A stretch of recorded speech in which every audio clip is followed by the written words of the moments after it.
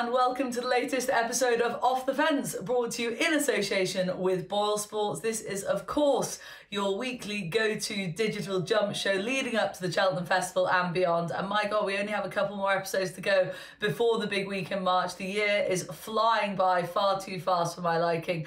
Before we go any further, please do hit subscribe on our YouTube page so that you don't miss a single episode of Off the Fence between now and the Cheltenham Festival, where we will be covering the 4 days in March in great depth, as I'm sure you can imagine. As always, I am joined by Barry Geraghty and Tony Keenan. Let's check in with the boys. Barry, how are you? Very good, Vanessa. Thank you. Yeah, good weekend's racing and no, all very good. Thank you. Good, good. And Tony, all good with you? Any trips racing this weekend? No, all very quiet this week, and thanks to everyone who sent in questions there just this evening for the show. We realised we were possibly a little bit thin on stuff to analyse. We've got loads of excellent questions there, some really thought-provoking ones. We'll try and answer as many as we can. Yeah, absolutely. As Tony says, we will be doing that towards the back end of the show, but thank you all for sending in your questions. There were some really interesting ones, so we will be tackling them in due course. But before we go any further, we do the What Happened Where section, where we look back at the weekend's action. And of course, on Saturday, the big Grade 1 was the Ascot Chase. And we got to see Shishkin back in action, Barry. Absolutely brilliant. And he's jumped to the top of the Ryanair market. He's currently 5-4 with BoyleSports for the Ryanair off the back of this win, where he beat Pic D'Orhy and Fakir Duderis, just beat them a distance essentially. You were so keen on him beforehand, and your confidence played out on the track. Yeah, it was a great performance. From word go, he jumped, he travelled, he was in his comfort zone, and that's what he wasn't in the Tingle Creek, and he probably didn't jump as well as he should have that day. He was under the pump a lot of the way in the Tingle Creek, but on Saturday in Ascot, travelled brilliantly, jumped really well.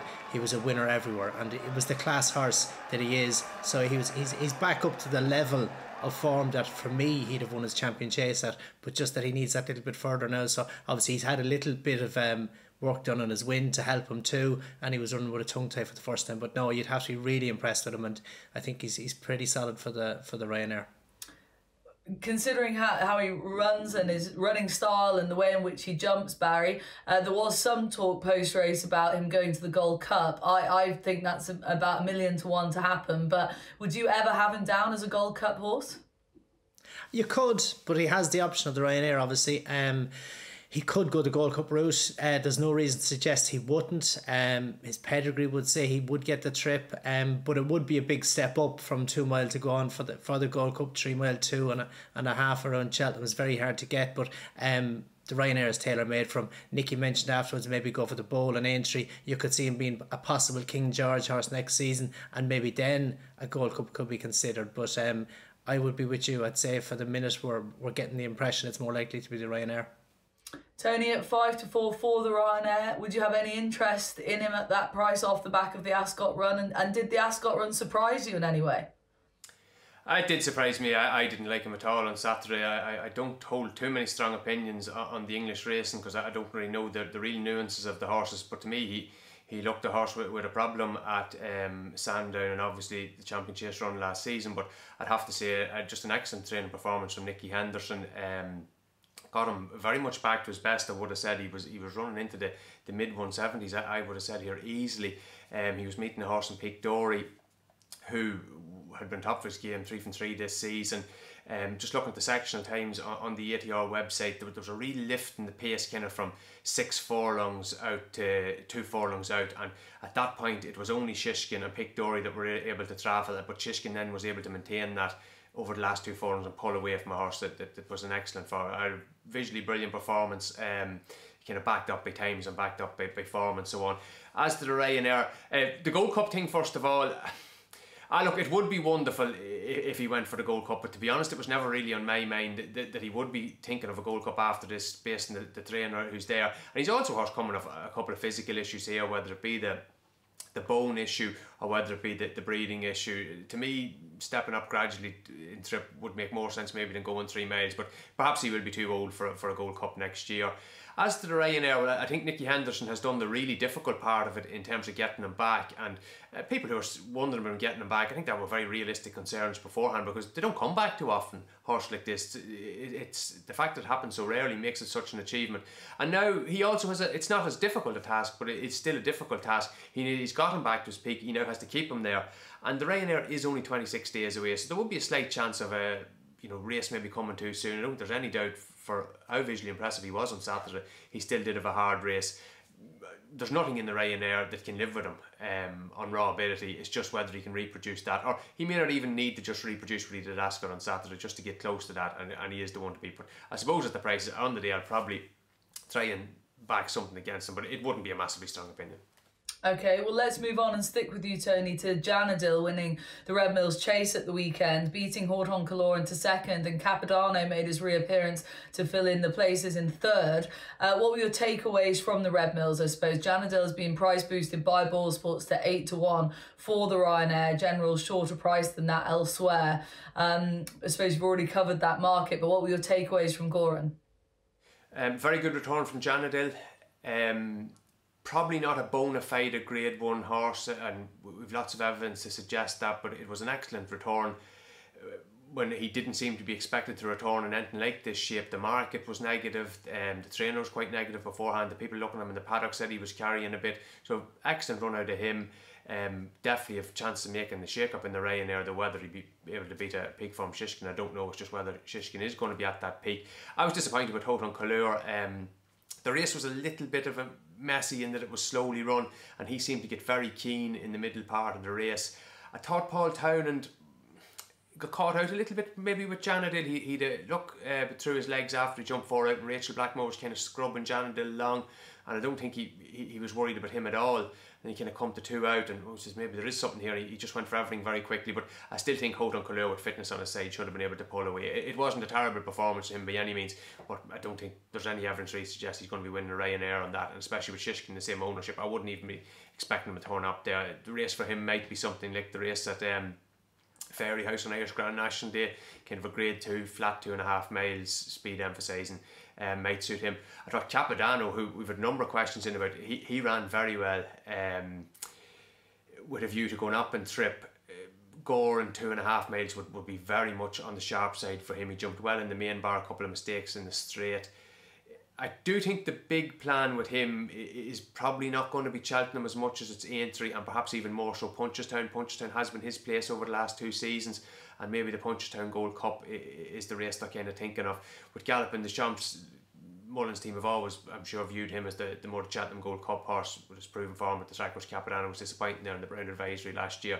And the Grand National is there for him too. I know he's only 7, but he does seem to have bags of stamina. He stayed really well at Punchestown last year, so perfectly encouraging return from him too.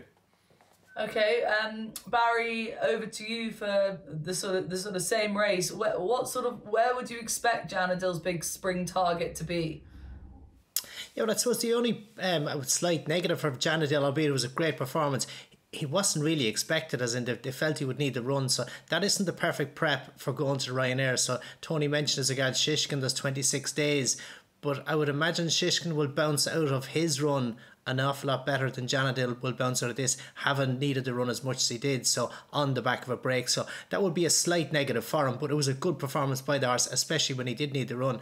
As regards Horton Calor, to me, he's always been a strong traveller who promised a lot. I think Thurles would have suited him. He would have won in Thurles had he stood up, but you know, it's an easier track than Goran on soft ground, or Cheltenham for that matter. So I think he's a horse who would be better suited by that race Tony mentioned at Fairy House, because he likes to travel, and he's a horse who probably just doesn't find as much under pressure. So I wouldn't find much fault in anything that happened, only just he's a horse that promises more than he delivers maybe.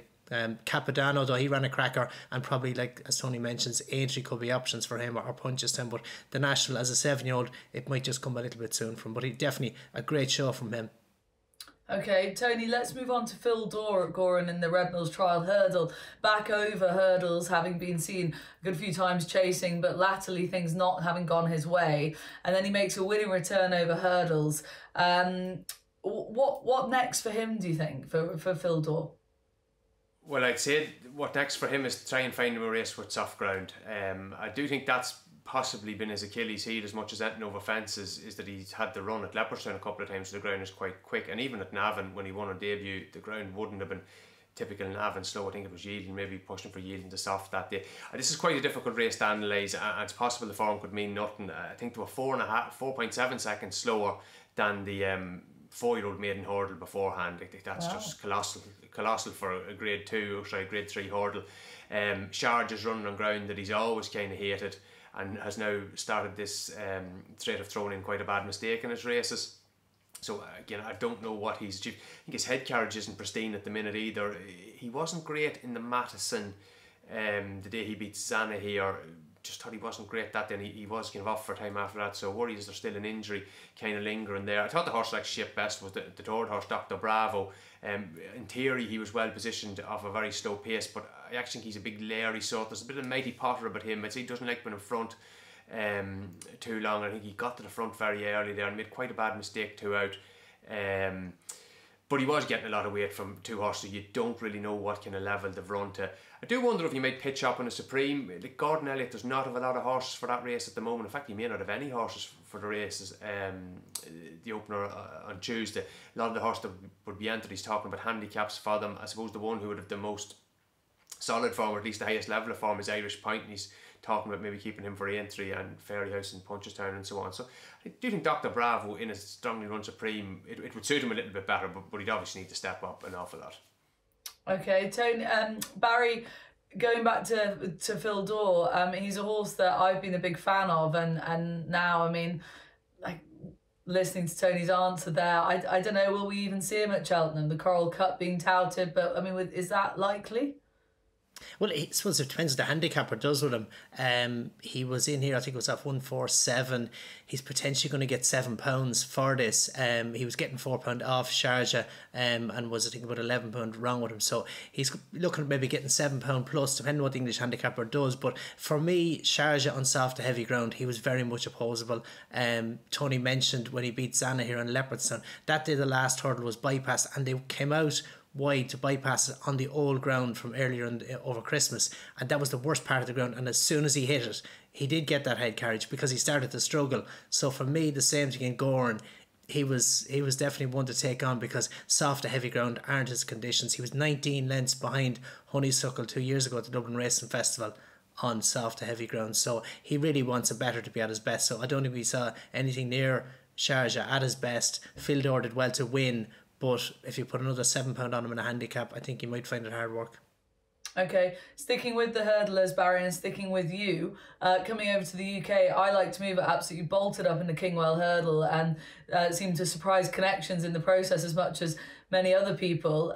He's put himself in the champion hurdle mix. He's around about a 20-1 shot in the champion hurdle, and about half that price, 10s and below, in the without Constitution Hill market.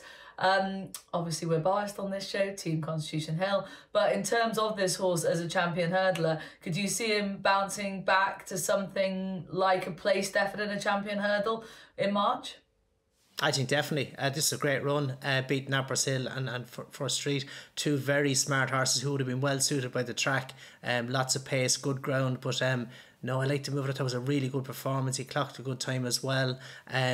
He's done well at Cheltenham before. He won the Great Wood Hurdle on his first run this season. He then flopped on New Year's Day in the Rail Keel on soft ground over 2.5 miles. So he's come back to form here again. I think he's definitely got a squeak. If you're looking to take on, if Vauban is third in the betting, he's definitely, I think, at that level, and he could give Stateman a little bit to think about.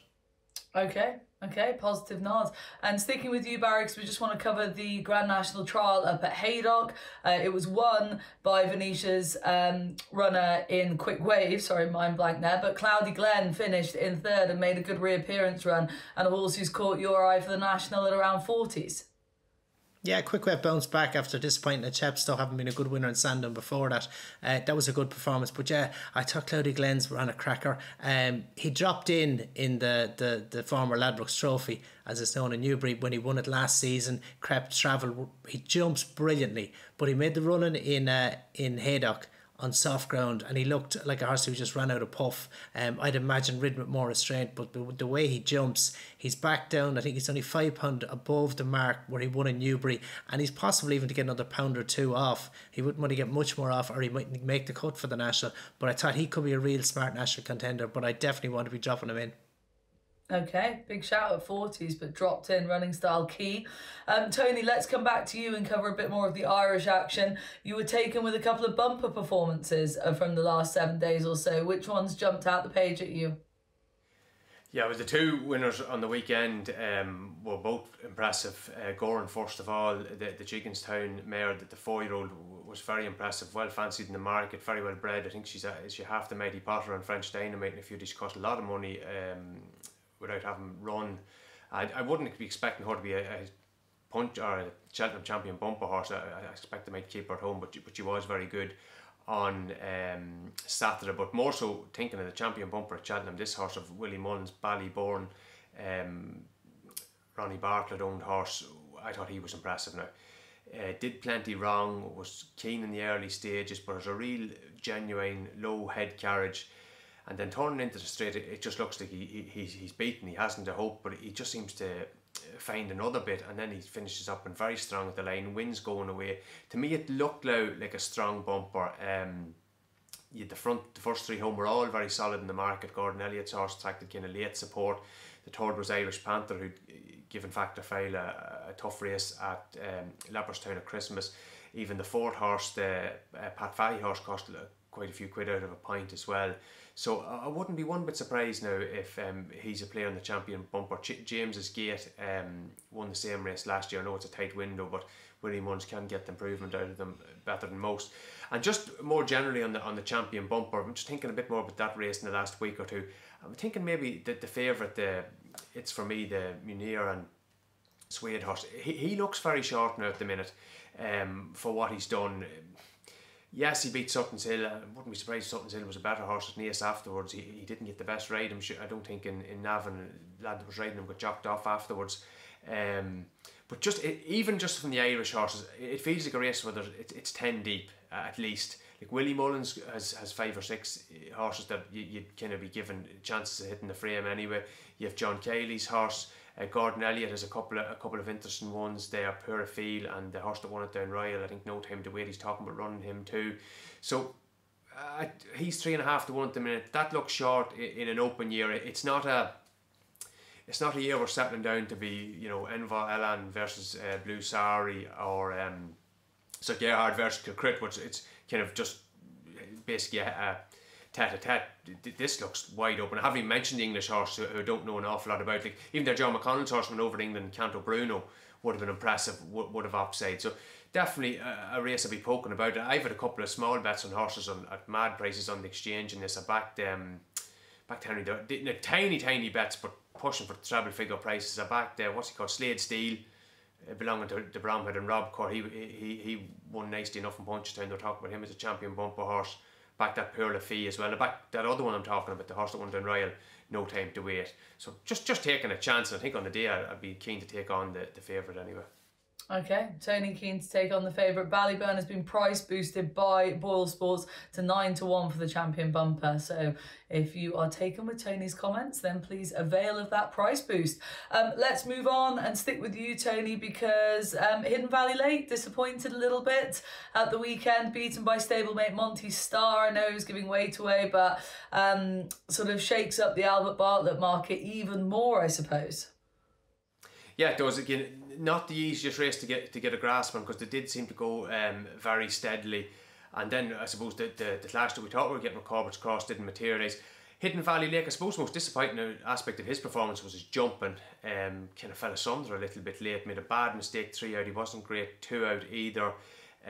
But the stablemate was impressive in kind of everything he did. The way he travelled, the fact that he was coming off just one run in the maiden hurdle. He had shaped very well. He'd shaped second best in the Shanbally Kid, but he just took a massive jump from first to second start, and he looks a really big scopy sort. He was actually bigger than Hidden Valley Lake. he's related to Manella Indo and that, so he might take another jump forward for Cheltenham. So it's kind of not just sure what to make of this race because it was so steadily run. I do think Hidden Valley didn't seem to really enjoy the Clonmel track, like especially when they're turning in, he was kind of on his head a little bit. But at the same time, I wouldn't be surprised if the winner progressed again, such as the improvement he got for just a second start. Okay, well, Monty's Star is 12-1 with BoyleSports for the Albert Bartlett. Competition time, guys. We have a competition for you. First time, I think, this season. Viewers, please do scan the on-screen QR code that you can see right now, because then you'll have a chance of winning an amazing prize to the Cheltenham Gold Cup via the At the Races Express, which is the steam train that takes you right in to Cheltenham Racecourse. Then you walk through the car park and bang, you're on the track. It's a great way to arrive at the races. You miss all the traffic, and it's a nice experience. You get great views of the Cotswolds on your way into Gold Cup Day. What more could you want? So scan the QR code to be in with a chance of winning that fabulous prize. As Tony said up at the start of the show, we had some excellent questions. Thank you so much for sending so many of them in. It is now time to answer some of those questions. Only the best ones made the cut, but we are going to start by going straight over to Tony, because Tony, you have your own question you'd like to pose to one of us, Barry, in fact, but take it away, please. It's question time. Yeah, I'm not sure if the best one's made the cut. It's more an observation, and I was interested in Barry's thoughts. And I thought there was a very interesting article on the Racing Post yesterday, Lewis Porteous. I hope I'm pronouncing that correct, Lewis. But just an interesting piece, long piece about pre-trainers and things like that. And I thought he explained it very well. It just seems to be a structural change in the way the game is kind of operating now. You've got these massive yards both in England and Ireland, and I suppose they really need a kind of a feeder system into them. Whereby lads are pre-training horses, getting them fit, younger horses needing time off and all that type of stuff. And you wonder, is this kind of I suppose a trickle down economics into the money that's been spent on horses is now trickling down to these kind of feeder trainers, as I'm saying, and maybe prospective people who maybe might like to train themselves are taking kind of a conscious business decision and saying, do you know what, like, it's very, very tough taking on these big lads. Maybe a safer kind of income might be this pre-train. Like, I also have a theory, and Barry may shoot me down completely in this, people may say I'm totally mad. I have a theory like that you have the top 10 jumps trainers in Ireland, okay, like working from Willie Mullins down there through to Elliot Mead, Joseph O'Brien, Henry Brown, blah blah blah, so on and so forth, Gavin Cromwell. And I just wonder, are like the 11th, 12th, 13th, 14th, 15th best trainers in Ireland not trainers for the track at all, are the point-to-point trainers?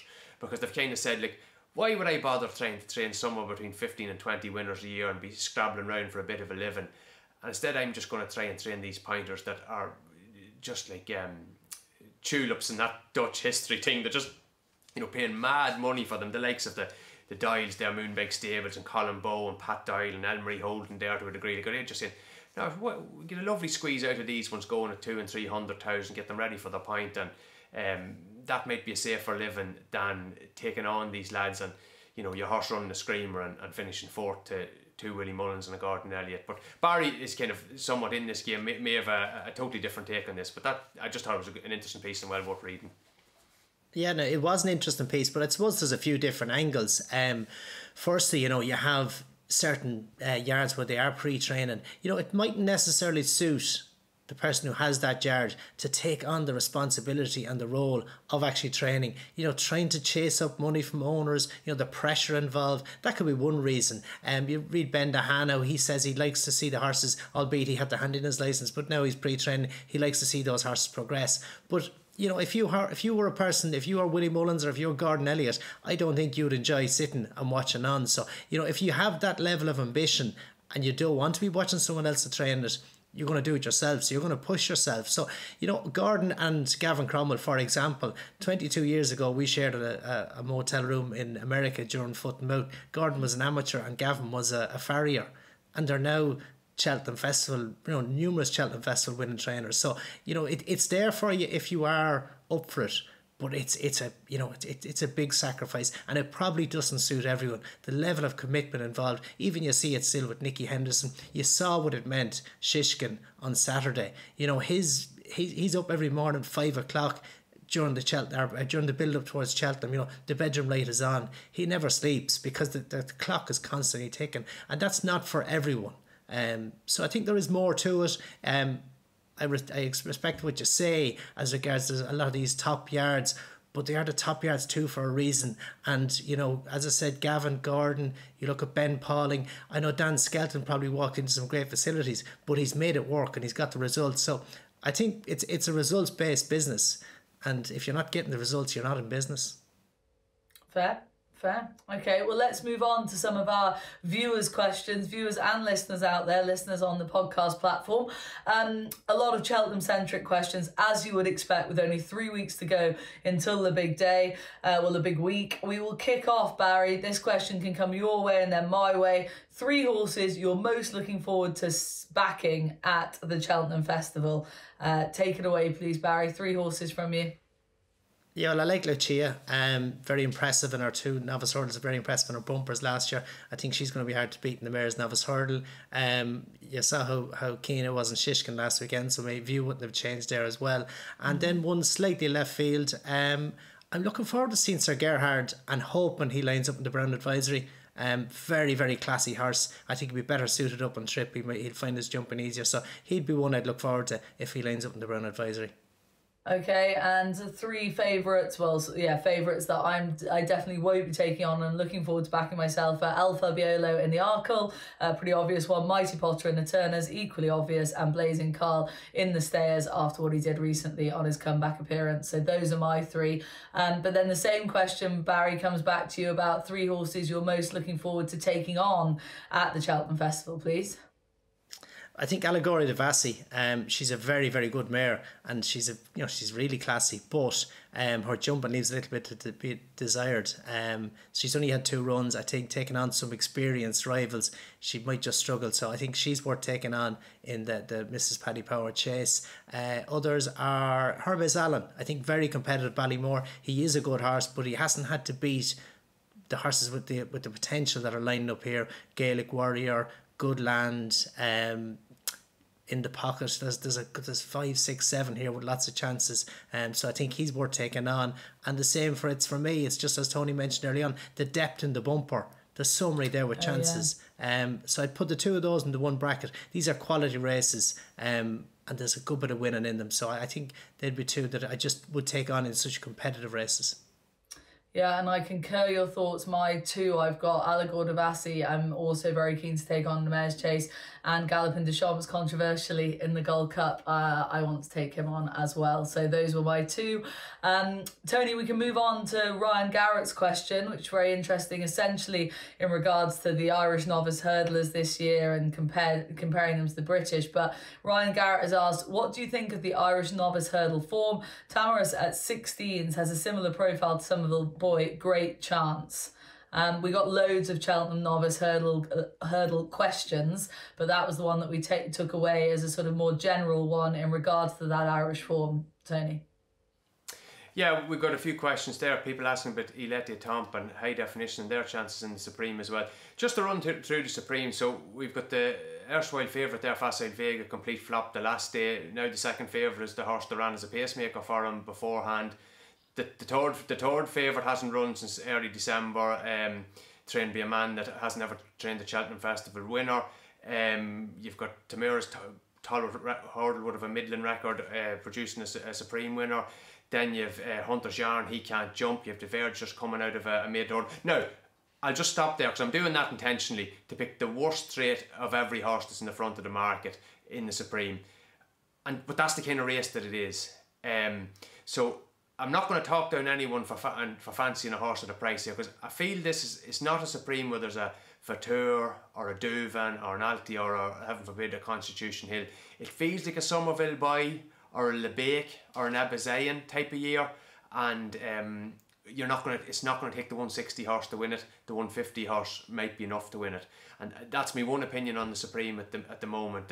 And maybe I was a bit harsh on the likes of Iletia Tomp, and maybe high definition will for once be able to get away with his jumping.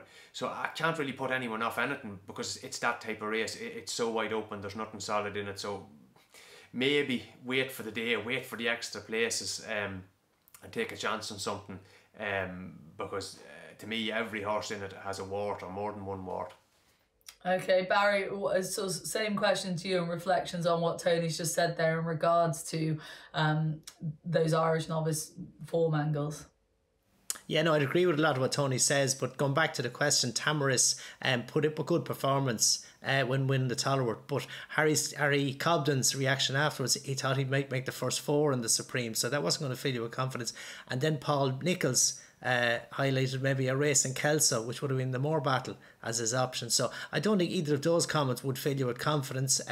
Obviously the Noel Feely Syndicate were keen to go to Cheltenham, so he's going to go to Cheltenham. He has a chance, but I don't think the jockey or trainer would just fill you with confidence, as I say. Okay. Tony, back to you for Birdman's question. Is Embassy Gardens the Irish banker for the Albert Bartlett? Given your comments on this show in regards to this race, I think I know your answer, but take it away, please, Tony. No. No? Okay, we'll keep that. Is that any more to add? No, I don't think we need to add any more, do we? Just revert to my previous comments about this horse. Yeah, fair enough. Refer to those. Barry, we'll come to you for Ben's question here. Ben has asked, Edwardstone, Energumene and Editor Dejit, who would you like for the champion chase and why? I would go with Energumene, slightly over Edwardstone. I think the track would have suited Editor Dejit the last day in Cheltenham on the new course, stiffer track, more of a stamina test. But an interesting comment from Willie Mullins in his stable tour, how he mentioned that Energumene would have needed the run in the Clarence House. So he was keen, he seemed very fresh, didn't see it out as well. So I would slightly have Energumene ahead of Edwardstone. Okay, and I would be on Team Edwardstone's side for the Alan King operation. I'm sticking with him, Ben. Tony, we're coming to you for the next question. Kevin has asked, lots of people have backed Chapeau de Soleil, is it, for the champion bumper. What does he need to do to get in? I would say he's iffy enough now to get in. I'm not 100% certain of this, but I'm pretty sure the qualification for this is done on the handicappers' official ratings for bumper horses. Now, those aren't available yet. They'll only be done, I think, at the 5-day entry stage for the champion bumper. And as we've both kind of mentioned already, that the bumper is a very deep race this year. There's lots of winners there. There's some that have won more than one race. And this Ricci horse, Chapeau de Soleil, or Chapeau de Soleil, has only finished second in a Fairy House bumper where the winner hasn't run yet, and the ones in behind, there are only 3 of them, have run quite moderate races afterwards. So he, to me, will be one that may struggle to get a mark that will actually qualify him to run. You would think that there might be, what is it, 22 max field for this, that there could easily be that number rated higher than him. Okay, yeah, I'm reliably informed by our producer that it's Soleil, Chapeau du Soleil. I had to drop French at about the age of 7, so it's not my remit, these French names. Tony, let's move on to you. Let's stick with you, sorry, for Jordan's question. Jordan has asked, if you were to have 3 best bets anti-post for the handicaps, what would they be and why, please, Tony? Yeah, horrible question, Jordan. Thanks a million for that. There was another fella. There was another fella asked the question, when would I start going looking at handicaps? And I'd kind of tritely say, and been largely honest, I wouldn't look at them till 2 days before, till I got the final fields. I'm gone very late with doing these handicaps. Look, if something jumps out at me and says, I think that's really well handicapped, and I think the price is going to go, I'd be quite inclined to take it. But the overruns in these races at the minute are totally kind of ridiculous, and I just wouldn't have the interest in putting the time into go solving them. Like, there's great glory in Fitzgerald. I backed the county hurdle winner, you know, on the 25th of February, brilliant. But I just wonder about the time cost. Like, I just be looking at it, there's loads of Irish meetings between now and then. There's loads of interesting Irish meetings between now and then, and I'd kind of be focusing my attention on those. The Cheltenham handicaps can kind of wait. The other thing, again, this is totally personal to me, and everyone will have their own way of doing things, and open mind to what other people. I just try to do what suits me. I would probably be more interested in doing handicap hurdles and handicap chases, and there's one very simple reason for that. The Irish horses have a better record in the handicap hurdles, and I don't know the English horses. I certainly don't know the English handicappers. I'd have to do a lot of looking and a lot of reading to get up to speed. But say something like the Ultima, where there might only be 3 Irish runners, like that'd be a race that would be minimal bet race for me. Where something like a Coral Cup now, or a County Hurdle, or Martin Pipe, like I'd love going through those, because I know the Irish horses hopefully know the nuances of them, maybe the one that's been waiting for better ground, the one that was in the wrong part of the track, things like that. But sorry, it's a little bit boring to say, and I know people love picking out handicap horses at this point. I don't really. I've one or two horses in mind. Like, they're not even in the betting for the races that I think they're possible for. So I don't know if that's a good thing or a bad thing. We'll find out when the entries come out this week. But I'm kind of quite happy to wait, and there'll be plenty of decent prices there still on the day.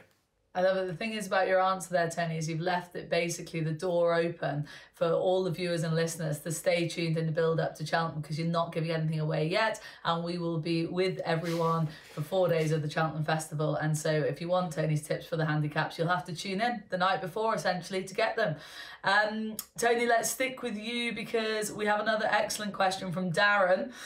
With many a preview night coming up in the next few weeks, who and what are actually worth listening to? Well, this one obviously, Darren, for starters. But Tony, any others? Any people in particular?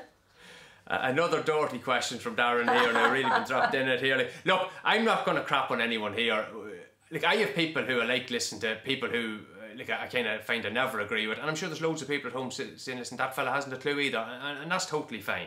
Look, that's, people have their own way of doing things. What I like and what I don't like, I don't like this talk about, oh, that's a certainty and this is a certainty and that there's no hope and all that. That just wouldn't be my way of doing things. I don't tend to think like that.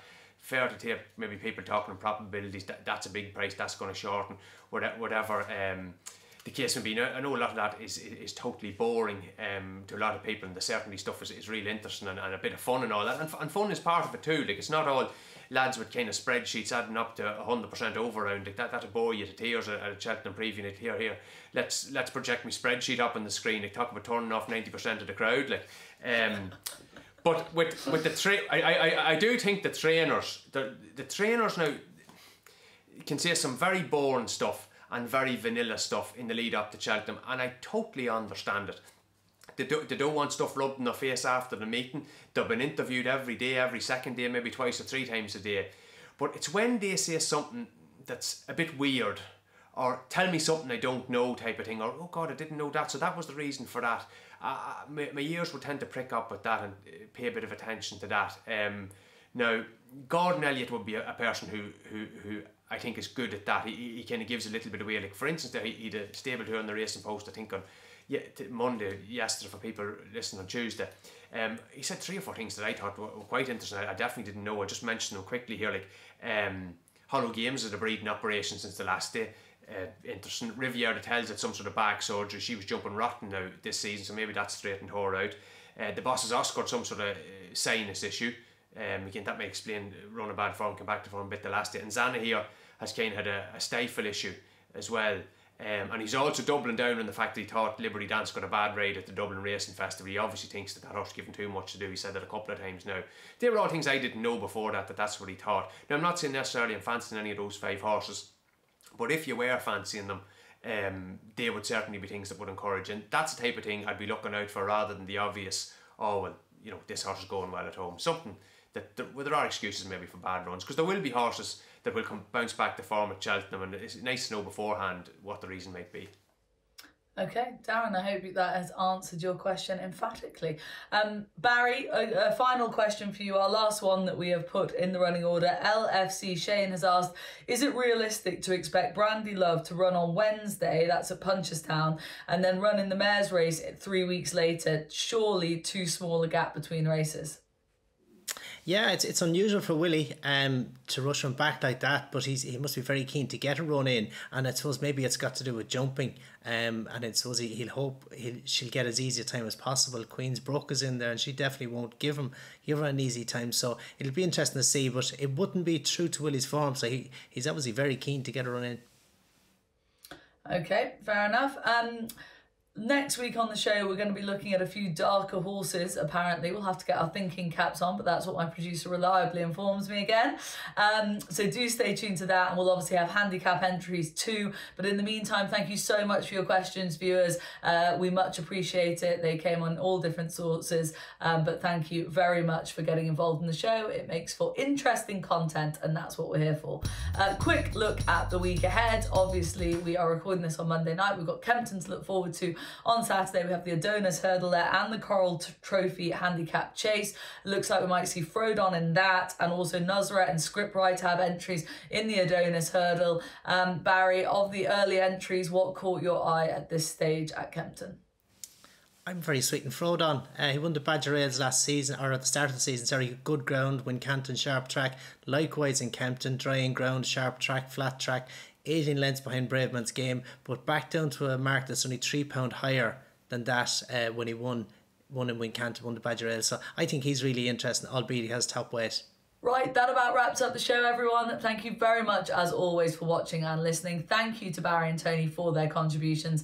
And do join us again next week, where we will be looking back at the weekend that has just gone, but we'll also, as I said before, be looking at those dark horses for the Cheltenham Festival, and it will be our penultimate episode ahead of Cheltenham week. So it's mad how time is flying. But as always, like I said, thank you very much for watching, for your contributions, for your questions. Please do get in contact with us with any feedback. Give us a like, give us a retweet, hit subscribe. You know the drill by now. But for now, that was Off the Fence, brought to you in association with BoyleSports.